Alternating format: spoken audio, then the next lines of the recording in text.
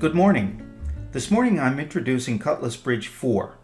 CutList Bridge is a SketchUp extension that exports a cut list in a file format compatible with CutList Plus FX, Microsoft Excel, OpenOffice Calc, or any application that accepts a comma-separated value file. Today we are going to demonstrate an export to the most powerful of these options, CutList Plus FX.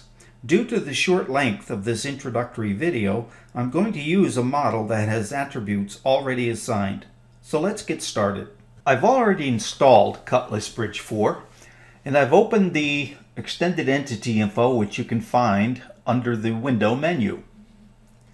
I also have opened the layers dialog box and the entity info dialog box. I've selected one component down here, that's the style of this cabinet. And notice in the entity info, we have a number of attributes assigned.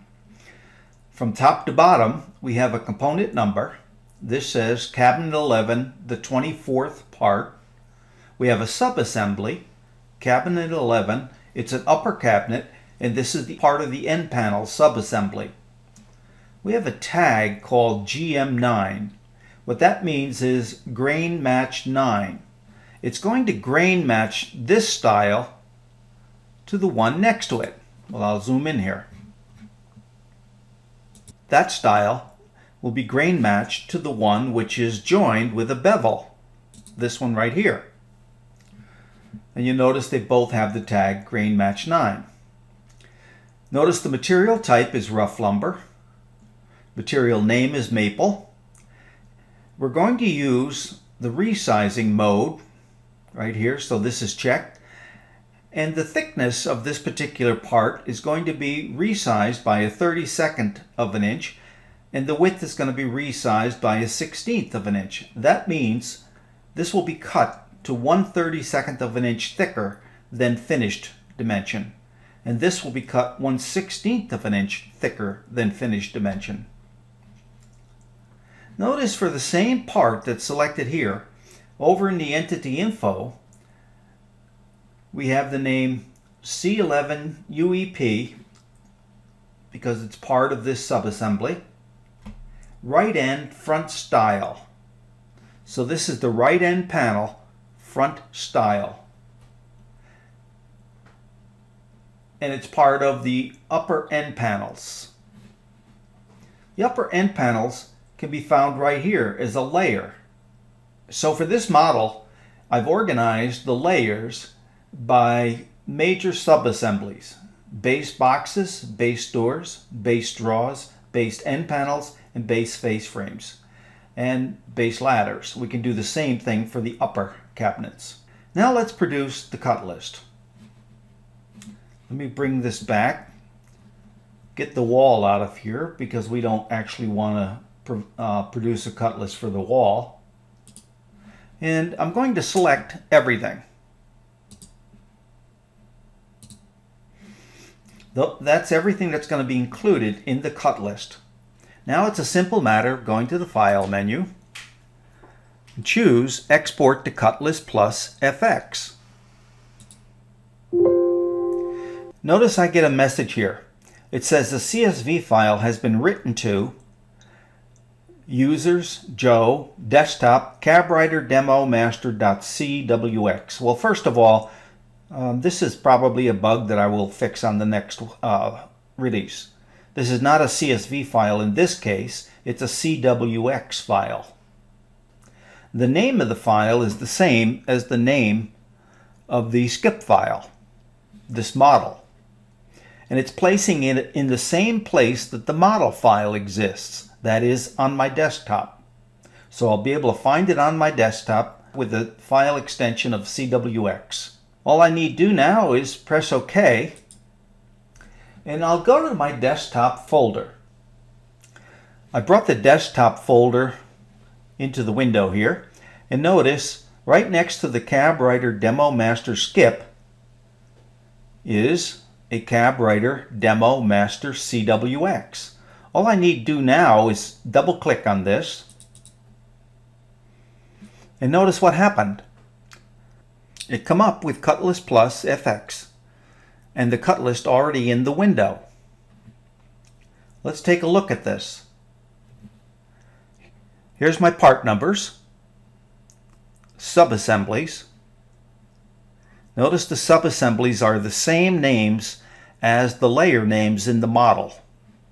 The description of the part is the component name, the number of copies of each that I need, their thickness, width, and length. Now this is the thickness, width, and length that you're going to cut in the shop. It's not the finished thickness, width, and length, because some of these parts have been resized. This is the material type, material name. This is whether or not you can rotate the part. Some parts aren't seen, so we don't care about the grain direction. So in that case, we would say something like this. This stretcher. Stretchers are never seen, so it can be rotated. If you're going to put banding around shelves and things like that, that would show up here. This tells me if anything's been resized. For instance, if I choose this one, it says the thickness and width have been resized. So if I look at the thickness here, and I'll just open this up a little bit, it's 27/32. If I go to the finished thickness, notice it's 13/16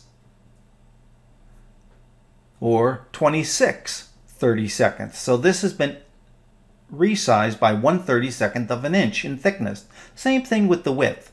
This is 2 5/16 and this is 2 1/4. It's been resized in this column by an increment of 1/16 of an inch.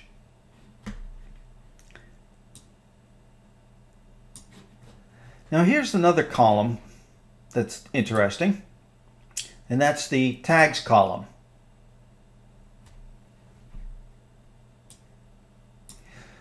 In the tags column, you see a bunch of numbered GM1, GM2, GM3, GM4, so on and so forth. What those are is styles that have been designated as being grain matched. So this is my cut list. I can sort by any of these columns, either part number, subassembly, or probably the most interesting thing to do is to sort by material name first, material type second, description third, subassembly fourth, and finally part number.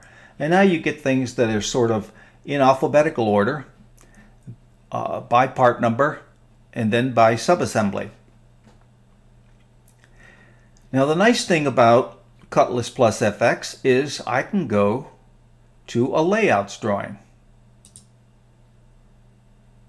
And here I have all of the layouts for all of the various pieces of sheet materials that I have in my model.